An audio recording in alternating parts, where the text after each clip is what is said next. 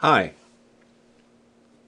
this is a new tool for SketchUp that is called ConcreteFrame tool, and you access it or its icons from going to View, Toolbars, and click on ConcreteFrame tools, and somewhere on your desktop will occur these two icons. Obviously, since I've installed it, they already appear directly here in the toolbar. And what you get now, if you click on the main tool here for concrete framing, let me just drag in a picture showing what is going to occur. By default, you'll see a dialog box coming out, and it will tell you by default the dimensions of this particular frame, concrete frame, 16 feet by 16 feet by 10 feet high. The columns are 1 foot by 1 foot, and there is a beam depth of 1'4" and a slab of 6 inches. You can see I've denoted the various dimensions here on the screen. And then the second screen comes up and it tells you, well, how many of these repetitive concrete units do I want to include? And in this particular case, I just refer to as I want 1 in the X and 1 in the Y, so it gave me 1 unit. So the beauty of this particular tool is, of course, that since these are repetitive elements, I can put any number in here and I will end up with a structural system.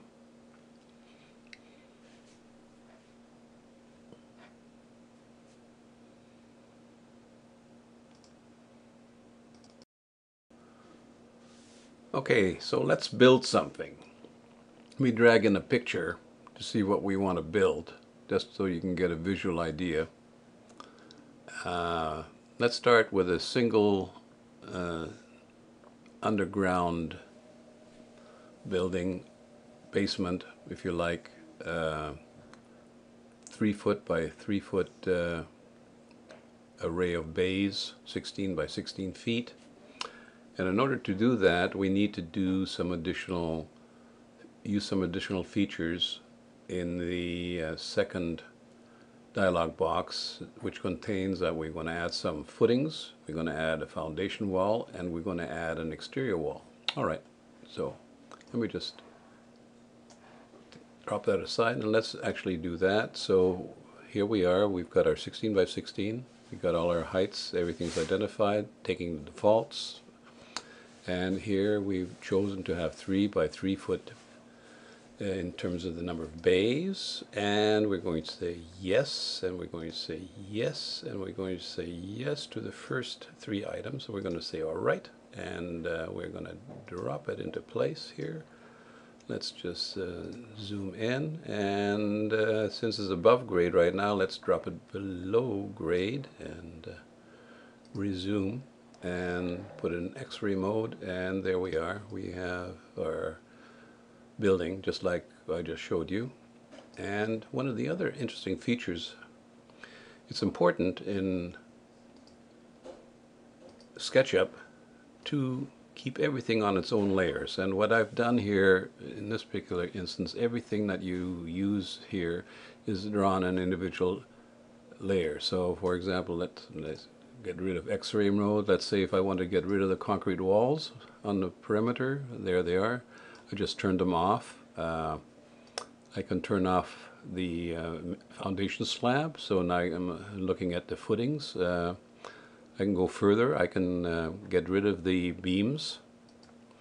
You know, sometimes buildings are built structurally without beams these days, so they'll just have flat slabs and columns that carry the loads. So you have a bunch of design issues that can be, and of course I can also delete the top slab. So let's continue on now, and build the first floor. But before we do so, let's take our whole foundation and create a new layer, and we'll call it FDN, foundation for short. And we're going to place all of the stuff onto our new foundation layer. So if I now click it, it's invisible. There we are. I like that. And now we can continue on and build our first floor. So on our first floor, we're going to make the building the same size as the foundation right now. Number of bays is the same. We don't need footings. We don't need a slab because we have the slab already. And we don't need concrete walls. But we might want to use some spandrel beam. Yes. And we want to have some window mullions, and we're going to have some windows. And so yes, and then we'll go OK. And let's just drop that into place. Check to make sure that it's correctly lined up with the plan before. Yes, it is. That's kind of great. And let's immediately, since it's all been selected, create another layer, and we'll call this the one ST, first, FLOOR, first floor. Okay, first floor, everything selected, and we'll identify it as the first floor. So now we have the first floor nicely identified on this particular layer. Alright, so now that we've got the second floor identified, I should say first floor, as you can see it's on or off, but more importantly I can turn off my foundation slab because I'm not interested in that at the moment, and I can turn off the ceiling structure, and I could go a little bit further and just show my columns. This way I can start designing interior elements within this room, and that's where the second part of concrete framing tools comes in. It's called concrete add-ons, and I can add a number of elements here. I can add certain external elements. I've identified some of them. An X, glass, walls, so on. Let's for example go with a wall or a slab. Well, if I'm going to put say I need to have a wall in here, well, I can just drag the wall, 6-inch wall, across there, or I can put another one across here. There we go. And I can build my insides quite nicely.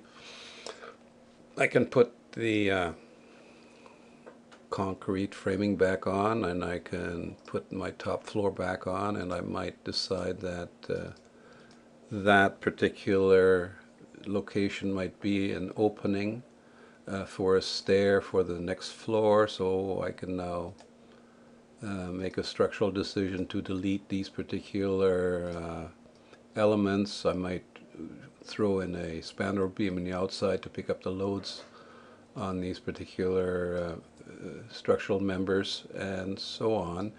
And then in addition, of course, I can now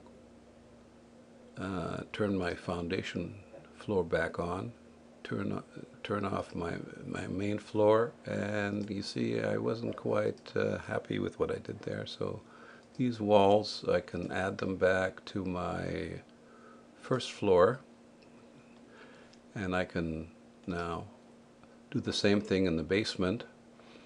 I can just remove the columns, and I can put in parking spaces and so on, and further develop that floor independently of my first floor. As you can see, it gets a little bit cluttered if I don't stay organized in my building structure.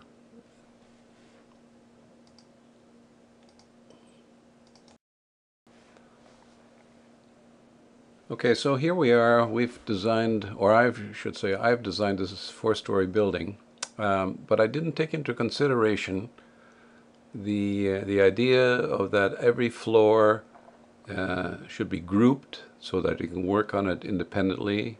And you can see, for example, if I take the glazing off, that all of the glass turns off, and so on for the columns as well. Doesn't really help me very much if I want to do work on individual floors, as you can see.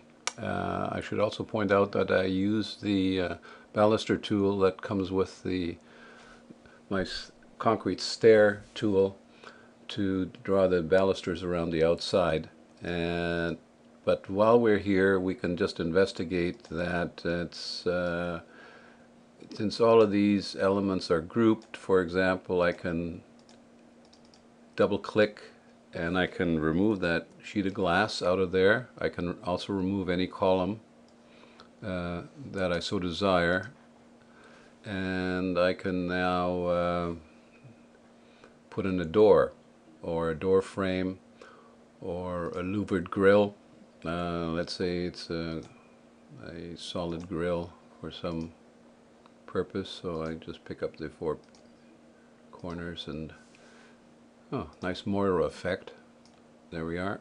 And I've got a grill, say, or I might want to put some mullions in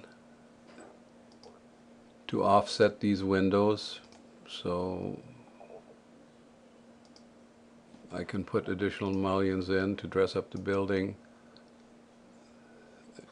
Again, there are some structural elements that come with tools. For example, I might put some cross bracing in these corner walls. It might be related to earthquakes, design considerations, and so on. And of course, I can create openings throughout the floors to incorporate stairs, which we'll have a look at next.